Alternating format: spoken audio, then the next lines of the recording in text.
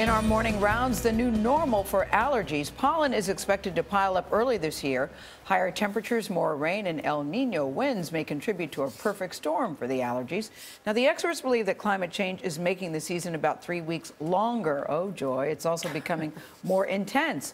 Dr. Neeta Ogden is an allergist and a spokesperson for the American College of Allergy, Asthma, and Immunology. Good morning and welcome back to the table, Dr. Ogden. Thank you for having me. This will be the third year in a row that you people have come and said that this is the worst allergy season ever. How is that possible? I know we hear this every year from our patients almost complaining, but this is the new normal.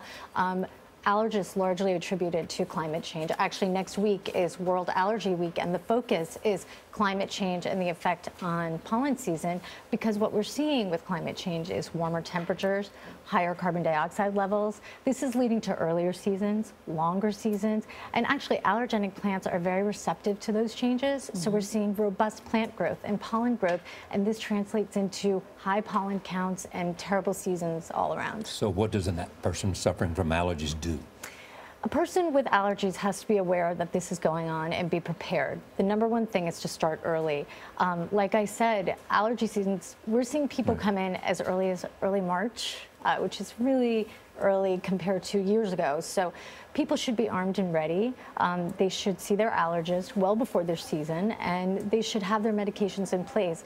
People are also now experiencing more severe symptoms. People may have asthma or skin reactions to pollen. So to be prepared and have everything at your disposal is really the number one step, and then to control your exposure. I joked with you when you're coming out that I've felt mine already. I want to say New York is the worst for allergies, but it's not. No. Where are the worst places? Well, actually, the list of the worst capitals just came out, and the number one place is Jackson, Mississippi, Louisville, Kentucky's there, and Memphis, Tennessee. So we're seeing that these southern states, they have the most ideal conditions for pollen.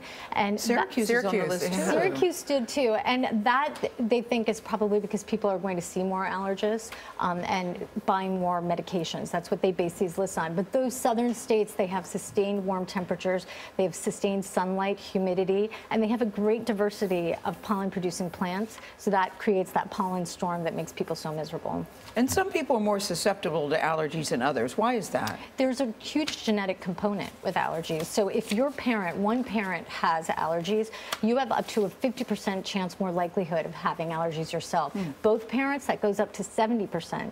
So allergies definitely have a genetic component. However, in this new normal environment, we're seeing adults for the first time complaining of allergies in their 50s, in their 60s, and they're annoyed. I can blame my parents, though, for mine. Thanks, Mom and Dad. So we'll see you next year? Yeah. Definitely, year after year. Thank you, Dr. Neeta Ogden. Thank you.